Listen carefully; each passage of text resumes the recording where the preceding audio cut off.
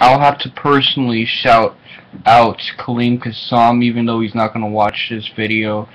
But a few months ago, on Twitter, he said that most people seem to fail to realize that discrimination and prejudice are the opposite thing.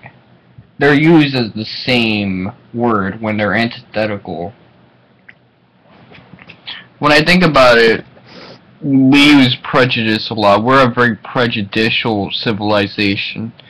Egalitarianism, its postmodern leftist connotations, masquerades prejudice hard.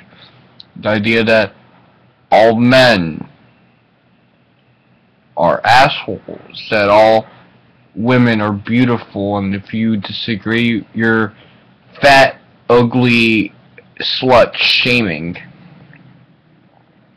That all whites are privileged,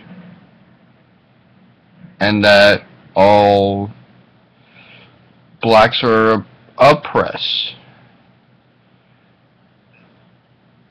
And here's the issue where a conservative says, but I've gone through all these troubles, so I can't be a white conservative, of course. When I was raised in a poor trailer trash house with a meth-addicted parent, and then they fall into the trap of agreeing with the leftist premises, and that's where they ultimately lose embarrassingly. But that's not what we're talking about right here.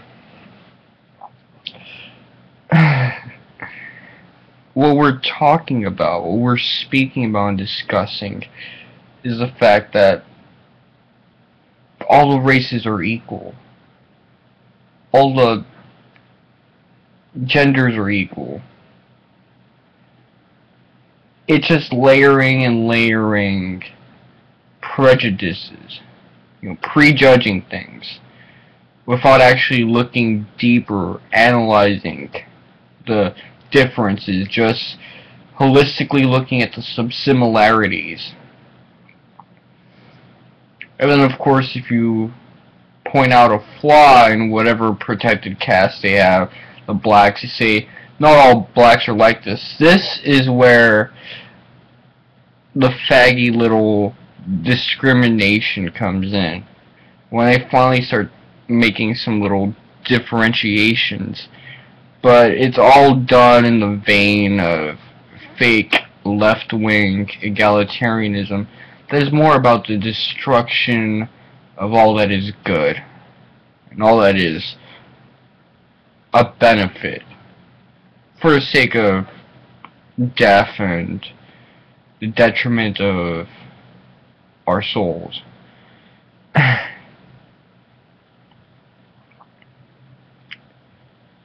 And if all women are beautiful, which you could make an argument for it, Irini makes a good argument for this, of all people. He says that when you break them down to a community of 100 or so people, all females do have a chance. They are presented as a chance of being beautiful, even when they are fat.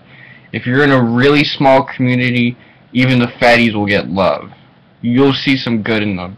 It's when we have places that move past that Dunbar unit where you have to start accounting for things like beauty. If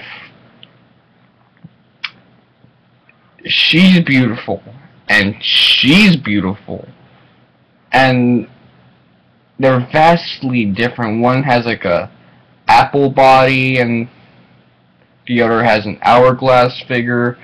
One girl has like a nasty ass beakish face, like a beakish zit fill and shaggy. If she looks like all the worst parts of me and she has my facial hair too, then no.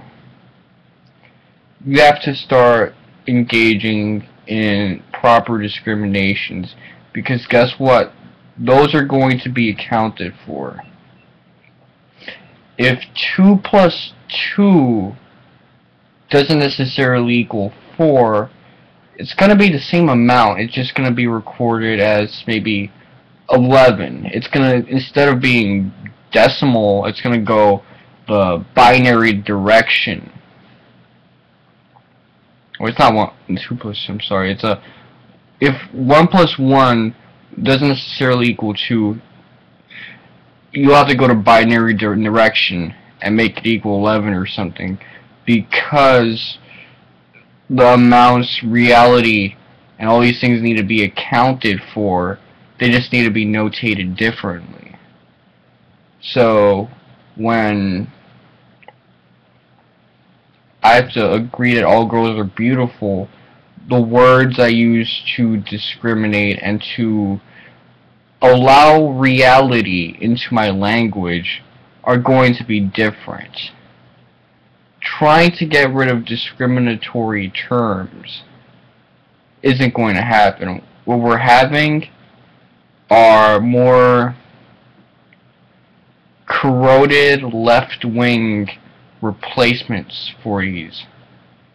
That's why you can make a statement saying you disagree with gay marriage and a liberal's gonna call you a faggot and mock you. Hey, do you hate gay marriage because you're a closet homosexual? That's so lame. Discrimination and drawing lines between people and things instead of all enveloping them all into one blanket term, that's going to happen. Things like the dog species, the human race, and all these other blanket terms mixed with their specific terms, that's going to become more and more an indicator that we're getting retarded as a people, that we're not getting the language, that we're not understanding things of this nature. And reality is not going to change because our language changes.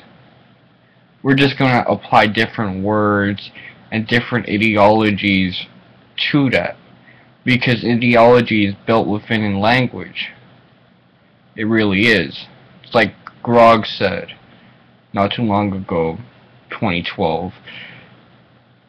We may have to move out of English because a lot of what exists in English is predicated on nasty stuff nowadays. But I'm not going to go far-sighted and say we should just get rid of English, and neither will Grog, because he considers English one of the best languages for amalgamating each and every other language. Okay, guys, I'm done rambling. Y'all can go to hell. It's Mr. Wonka 7 and suck my dick.